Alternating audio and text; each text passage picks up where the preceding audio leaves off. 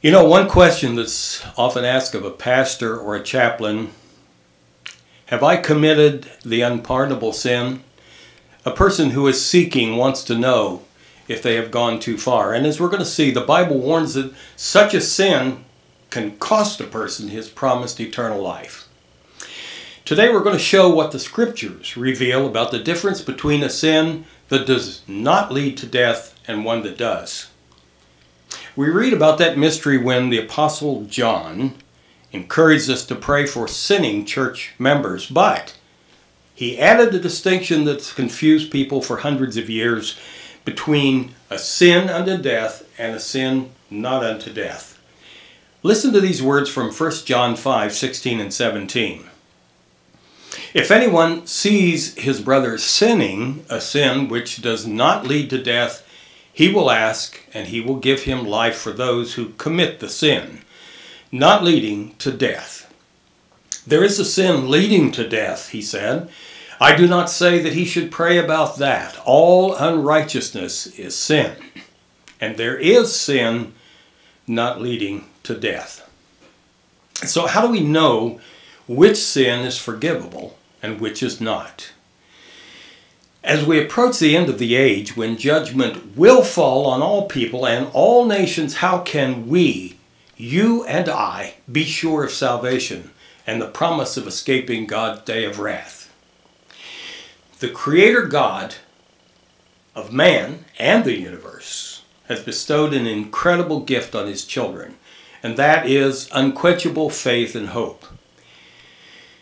Every day the printed and broadcast news delivers more reasons for doom and gloom, and yet millions of Christians around the world have the spiritual and emotional strength to endure and even offer thanks in the face of disintegrating law and order.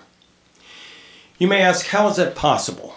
Well, I want you to listen to the voice of King David, who was surrounded by his enemies, even of his own household, and he believed in God, and he trusted Him in times of anguish and grief, as written in Psalm 118, 13-14.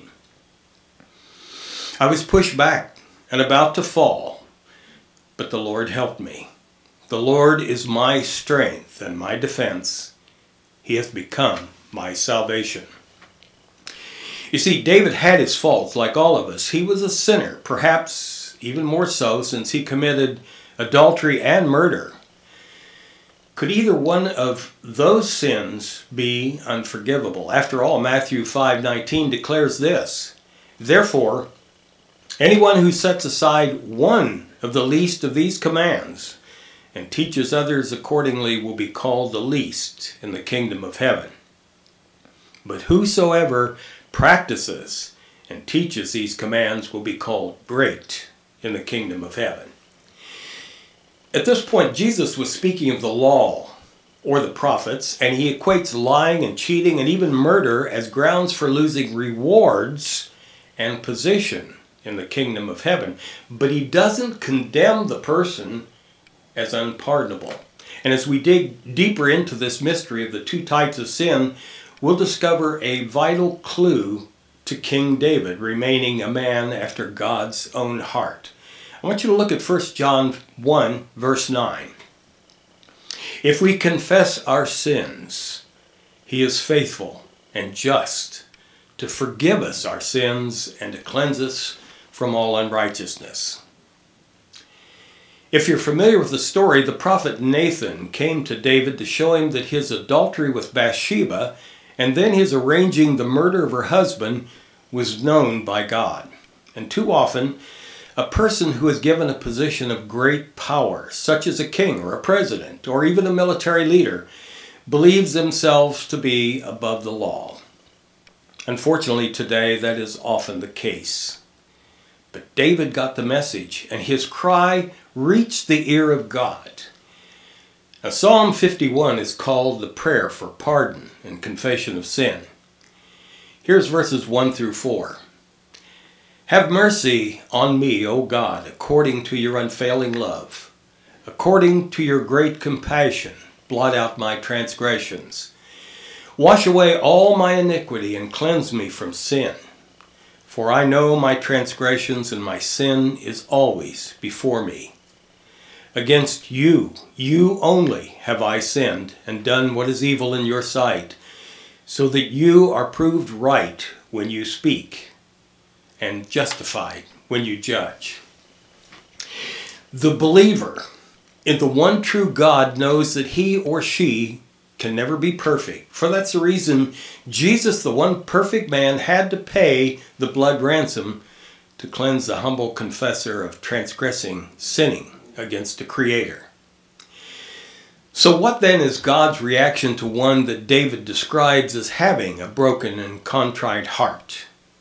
Well, hear the words of the Lord in these three scriptures. Hebrews 8:12. For I will forgive their wickedness and will remember their sins no more. In Isaiah 43:25, I, even I, am he who blots out your transgressions for my own sake and remembers your sins no more.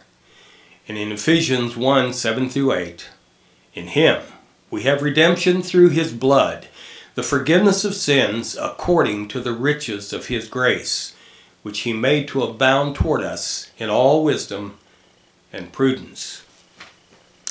So, as we read earlier in the program, all unrighteousness is sin.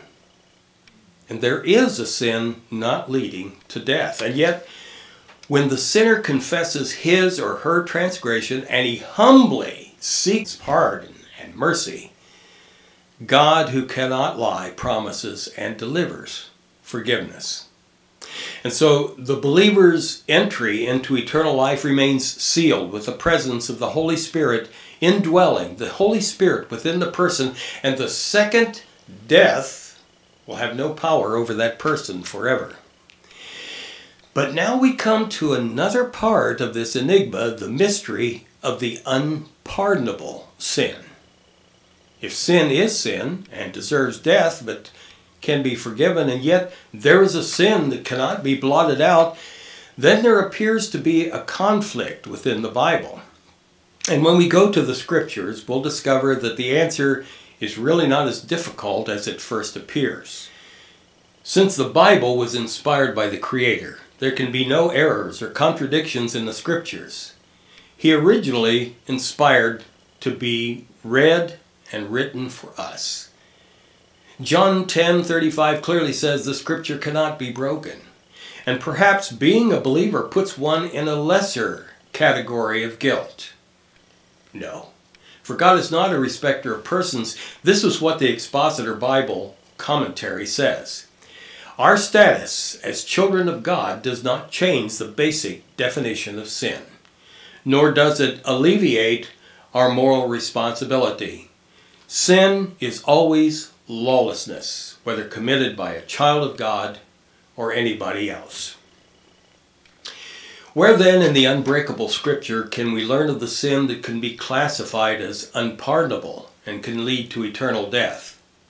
Well, the Apostle Paul began to provide that answer when he wrote in his letter in Hebrews 10 verses 26-27. For if we sin willfully after we have received the knowledge of the truth, there no longer remains a sacrifice for sins, but a certain fearful expectation judgment, and the fury of a fire which will consume the adversaries. Now, who's Paul speaking to? One may hear the knowledge of the truth by watching a program like this, but has not yet accepted Christ's sacrifice as payment for their sins. Is that person the unpardonable sinner? Or is there more to defining one who is destined to be consumed in judgment fire? Well, let's just see who was in the audience to hear the reading of Paul's letter. We find that in Hebrews 10:29. Of how much worse punishment do you suppose will he be thought worthy who has trampled the Son of God underfoot, counted the blood of the covenant by which he was sanctified, that is, set apart, a common thing, and insulted the Spirit of grace?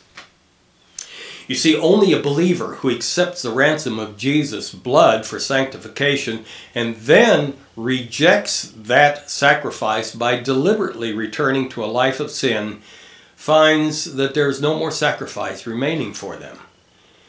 The Holy Spirit of God that indwells only in the believer has been insulted and blasphemed. And when Jesus had healed a man who was possessed by a demon, the Pharisees knowingly, falsely accused him of healing the man by the power of Satan. And Jesus personally warned the Pharisees that blasphemy again in this age or in the age to come, speaking of our time, what is exactly the blasphemy against the Holy Spirit? Now we can be in danger of committing the sin of blasphemy against the Holy Spirit if we know God has accomplished something through the power of His Spirit, and yet we intentionally attribute it to the working of Satan. The Holy Spirit is the power of God. It's how He works to accomplish His will. And so to reject the working of His Spirit is to not just reject His identity, but to reject His very power, work, and nature. Someone who has actually committed blasphemy against the Spirit has no desire to repent, and so cannot be forgiven. Hebrews 6:4-6 records this fearful warning. For it is impossible for those who were once enlightened and have tasted the heavenly gift and have become partakers of the Holy Spirit, if they fall away, to renew them again to repentance, since they crucify again for themselves the Son of God and put Him to an open shame. So, does this mean that if in a single fit of despair or anger a saved believer turns again to sinning against God, that he'll lose salvation and eternal life? William Barclay, a renowned Scottish minister and professor of divinity, comments on 1 John 5:16-17 that we began the message with, and he says this: if he, a believer, allows himself again and again to flirt with temptation and to fall, on each occasion the sin becomes easier. And if he thinks he escapes consequences, on each occasion the self-disgust, the remorse, and the regret become less and less. And in the end, he reaches a state where he can sin without a tremor. It's precisely that which is the sin leading to death. Now there are a few exceptions, such as the coming Antichrist and the false prophet, but the sin leading to death, that unpardonable sin, generally refers to converted Christians who through the process of repentance, accepting Christ's sacrifice, baptism, and with the laying on of hands have received the gift of the Holy Spirit. In other words, they have already been sealed and made a part of the kingdom of God. But then after a period of time in which they walked on the right path, led internally by the Holy Spirit speaking to them, they began ignoring the warnings that they're drifting away and neglecting the precious calling. And then they make a deliberate decision to deny Jesus and the Holy Spirit and to abandon the road that leads to eternal life. They don't endure to the end spoken of in Matthew 24:13, and therefore they're guilty of a blatant violation of God's will. And here's the message that Peter taught to the early Christians and which comes down to us this very day. 2 Peter 2 verses 20-21 says this: for if, after they have escaped the defilements of the world, through the knowledge of our Lord and Savior Jesus Christ, they are again entangled in them and overcome, the last state has become worse for them than the first. For it would have been better for them never to have known the way of righteousness than after knowing it to turn back from the holy commandment delivered to them. The unforgivable sin. This category of individuals refuses to repent and return and obey God, rejecting His offer of eternal life in His kingdom. Instead, they will die the second death, perishing in the lake of fire. Revelations 20, verses 14 and 15. And here's a final note. If you fear that you have committed the unpardonable sin and are unsure, then you haven't done so. And here's why. It is important to note that this is not the same as stumbling or going through a time of weakness in our life. That can happen to people, but they can repent and get back on the path of God's way. To fall away is a much more conscious rejection of Jesus Christ's sacrifice and making a conscious decision to embrace a sinful way of life. And someone who comes to this point fully understands the consequences of what he or she is doing, but simply doesn't care, maybe doesn't believe, and will certainly not change. And so here's a summary of the matter. Yes, it is possible for someone who has received the Holy Spirit to deliberately and willfully decide he or she no longer wants to follow God's way of life. And it is also possible for someone to willingly decide to reject God's way without receiving the Holy Spirit. We're speaking here, for instance, of the beast and the false prophet of Revelation 19, verse 20. For those, the choice between eternal life or the second death in the lake of fire has been made, and there is no return, there's no second chance. And now we say again, don't miss any of these messages, and search this site for more messages on salvation, the dead in Christ, the tribulation, truth about hell, and many other valuable programs. The speakers and staff of Through the Gathering Storm will continue to bring the truth of the living Word to a dying world searching for answers. And remember to visit our podcast at throughthegatheringstorm.info. I'm Chaplain R.T. Byram, praying to the Lord Jesus Christ that you and all your loved ones will enjoy a blessed life in His care.